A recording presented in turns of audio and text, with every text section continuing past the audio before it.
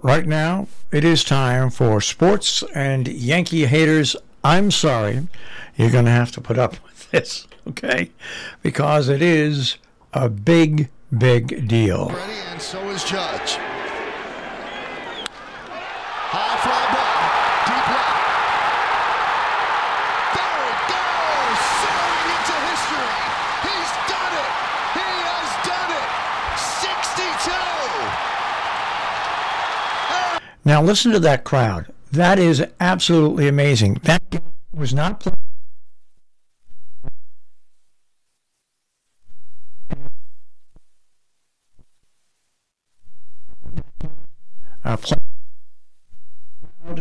To be that people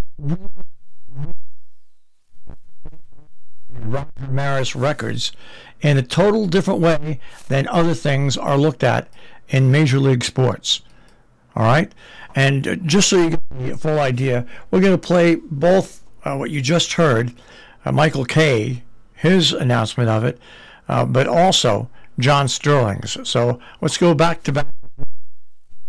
Fly ball, deep left.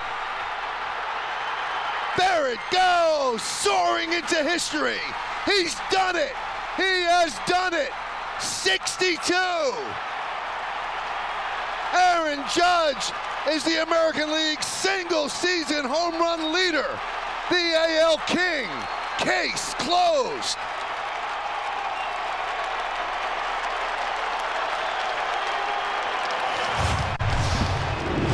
All right, so that's yeah, you can hear, of course, John Sterling. Here's the 1-1. Swung on. There it goes. Deep left. It is high. It is far. It is gone. Number 62 to set the new American League record. Aaron Judge hits his 62nd. All the Yankees out of the dugout to greet him. Just think of it. 3 Yankee right fielders. The Babe hitting 60 and 27. The Jolly Roger hitting 61 and 61. And now Aaron Judge hits his 62nd home run, the most home runs any American leaguer has hit in a single season. And the American League has been alive for 120 years. This is Judgment Day. Case closed. There you go. And you know what? I like Michael Kay, and I think he does a great job on TV. But really, if you're a Yankee fan, and like when Phil Rizzuto was broadcasting for the Yankees, you've got somebody who's just got that extra connection there. And so it goes. And no, is it the all-time home run record? No. But it's for the American League. It's in a non-steroid era, and you can hear it by the reactions of the fans in Houston. It means something to people. It means something to people. So congratulations. So anyway, in that doubleheader, the Yankees split, winning the first game 5-4, losing the second game 3-2. Basically, everything's all set. The Mets defeated Washington in their doubleheader 4-2 and 8-0. But when you take a look at the standings, everything is all now set in stone for the wild card and the division. All right, we'll take a look once again. The Yankees, they win the American League East. They're going to go for their 100th victory today. Houston has won the West. Right now they have 105. They're going for 106.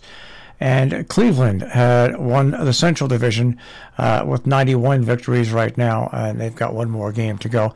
The wild card teams for the American League, in first place, Toronto, second place, Seattle, and third place, Tampa Bay. Baltimore missed out by 3.5 games. But how about Baltimore? They wound up the season 80. Well, they're going to wind up the season probably 82 and 78. Or 83 and 79. So congratulations to the Orioles. In the National League, the Dodgers win the West with 110 victories. Atlanta has won the East, I do believe, and with 101 wins. and St. Louis won the West, the Central's 93 wins. The Mets have 100 wins. The best they can do is tie, and Atlanta has a tiebreaker in that.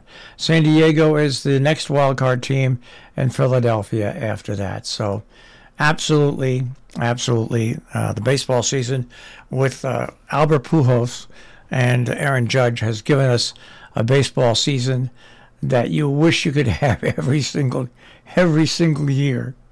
You just wish you could have it, but not to be. Well, anyways, taking a look at college football, some games that are coming up on Friday the 7th in college football. Nebraska against Rutgers. Nebraska is 2-3. Rutgers is 3-2. That is going to be a big test for Rutgers. And Nevada's taking on Colorado State. Then there's some real big games coming up on Saturday. Michigan against Indiana. You've got Tennessee and LSU, a grudge match there. You've got Cincinnati against South Florida. Auburn and Georgia. What a game that's going to be this weekend. Oklahoma State versus Texas Tech. Ohio State against Michigan State. The list goes on and on and on. Clemson against Boston College. Notre Dame is taking on BYU. I mean, there's lots of great. Alabama against Texas A&M. A lot of great games out there, and I'm glad that I have Fubo because I can watch them all. I can watch them all. All right, that is a check on sports this morning here on the Breakfast Club on Robert Hood Radio.